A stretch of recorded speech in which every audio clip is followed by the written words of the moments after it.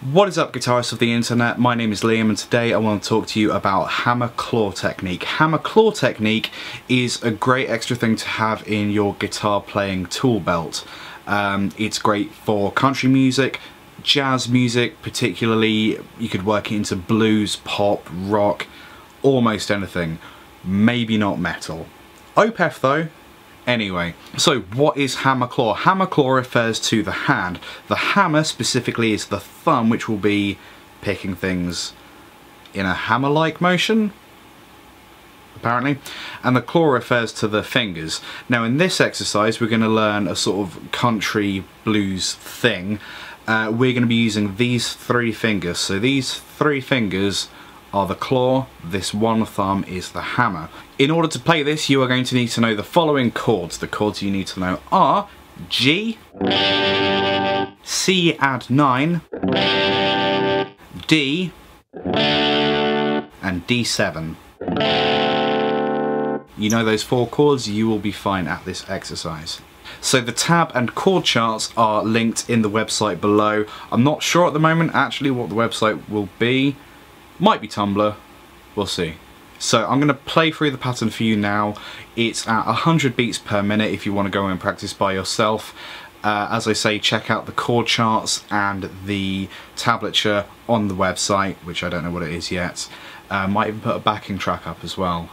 We'll see how I feel. So I'm going to play through it, then I'm going to walk you through each individual part. 1, 2, 3, 4.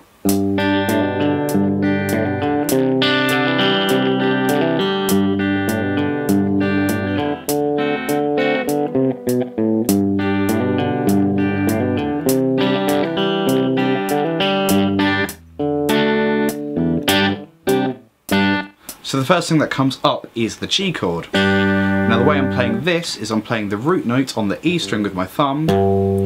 At the same time I'm playing the three highest notes on the guitar, so the G, B and E strings, and that's with these three fingers as you can see in the in-picture video. How cool is that, by the way? So I've separated out the chord. I'm going to play the root note and the high notes separately. This is the cool thing about hammer claw, you can separate out a chord like this, make it a bit more interesting. So, that's how that goes. The next bit, I'm hammering on to the second fret of the A string, again picking that with my thumb, and then picking with my first finger the next open string, so the open D string. So the whole thing for that bit.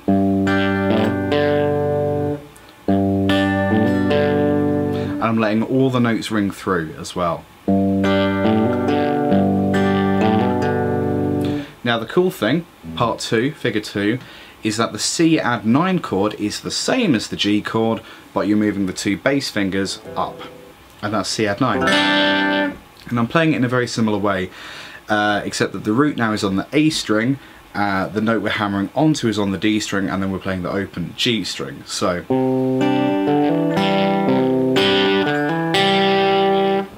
and then it's back to the G.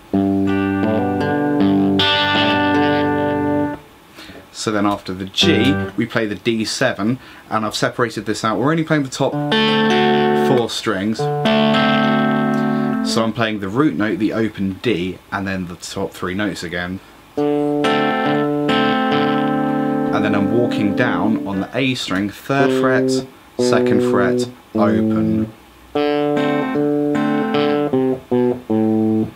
And then it's back to the G. C add 9. And then we've got a quick G, so just the root note on the high notes. And then the D major chord, root note then high notes. And then an open E string, which does sound weird, I know, don't worry. And then I'm going to land on the G chord, and I'm playing the root note and the fingers together. So just open E, G chord, C add 9, G again. And that's it.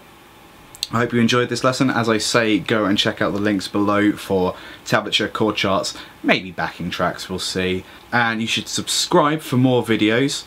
you should like this video, you should share it with your friends, and you should leave a comment telling me that I'm like your best friend and stuff. I'll see you next time.